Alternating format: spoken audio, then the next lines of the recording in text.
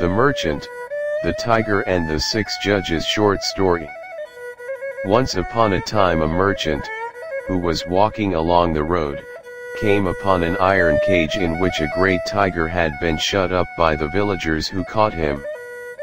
As the merchant passed by, the tiger called out and said to him, "Brother, have pity on me, and let me out of this cage for 1 minute only, to drink a little water, for I am dying of thirst." The merchant answered, "No, I will not. Do you think I'm crazy? If I let you out of the cage you will eat me." "Oh, please," answered the tiger, "in truth I will not. I would never be so ungrateful. Just let me out, please, that I may drink some water and return." Then the merchant took pity on him and opened the cage door. No sooner had he done so than the tiger, jumping out, said, "Now, I will eat you first, and rinse down the meal with a drink of water afterwards." The merchant cried, "How could you be so ungrateful? I was the one who opened the cage door." "You knew I was a tiger," said the tiger. "What do you expect? You are a fool and deserve to die. Only do not kill me so quickly," said the merchant. "Let us first ask the opinion of 6, and if all of them say it is just and fair that you should put me to death, then I am willing to die." "Very well," answered the tiger, "it shall be as you say. We will first ask the opinion of 6. So the merchant and the tiger walked until they came to a banyan tree. The merchant said to it, banyan tree, hear and give judgment." "On what must I give judgment?" asked the banyan tree. "This tiger," said the merchant, "begged me to let him out of his cage to drink a little water, and he promised not to hurt me if I did so, but now that I have let him out, he wishes to eat me. Is that fair?" The banyan tree answered, "Men often come to take shelter in the cool shade under my branches, from the scorching rays of the sun, but when they have rested, they cut and break my pretty branches, and scatter my leaves about the ground.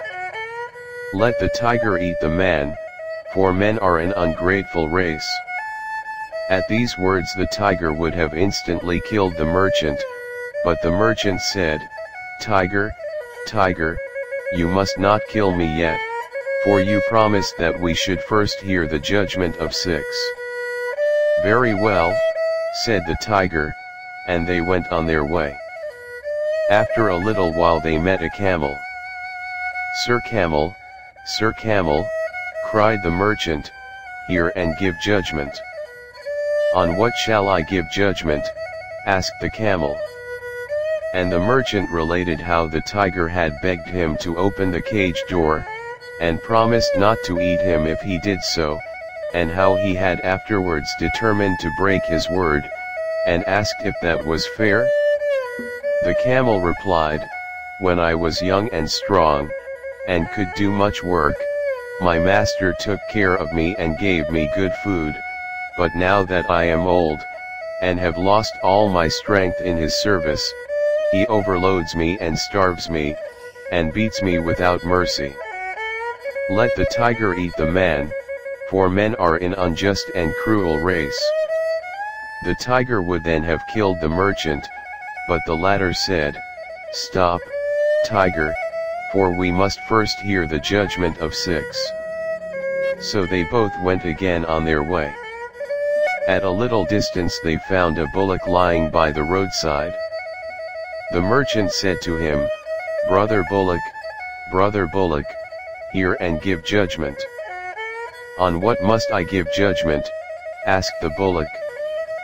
The merchant answered, "I found this tiger in a cage, and he begged for me to open the door and let him out to drink a little water, and promised not to kill me if I did so, but when I had let him out he declared he would put me to death. Is it fair he should do so or not? The bullock said, when I was able to work, my master fed me well and tended me carefully, but now that I am old he has forgotten all I did for him, and left me by the roadside to die. Let the tiger eat the man, for men have no pity. 3 out of the 6 had given judgment against the merchant, but still he did not lose all hope, and determined to ask the other 3. They next met an eagle flying through the air, to whom the merchant cried, "O eagle, great eagle, hear and give judgment." "On what must I give judgment?" asked the eagle. The merchant stated the case, but the eagle answered, "Whenever men see me they try to shoot me, they climb the rocks to my nest and steal my eggs. Let the tiger eat the man, for men are the persecutors of the earth." Then the tiger began to roar, and said, "The judgment of all is against you, O Brahmin." But the merchant answered, "It's not over yet. Stay yet a little longer, for 2 others must first be asked." After this they saw an alligator, and the merchant related the matter to him, hoping for a more favorable verdict. But the alligator said, "Whenever I put my nose out the water, men torment me and try to kill me. Let the tiger eat the man, for as long as men live we shall have no rest." The merchant gave himself up as lost, but again he begged the tiger to have patience, and let him ask the opinion of the 6th judge. Now the 6th was a jackal.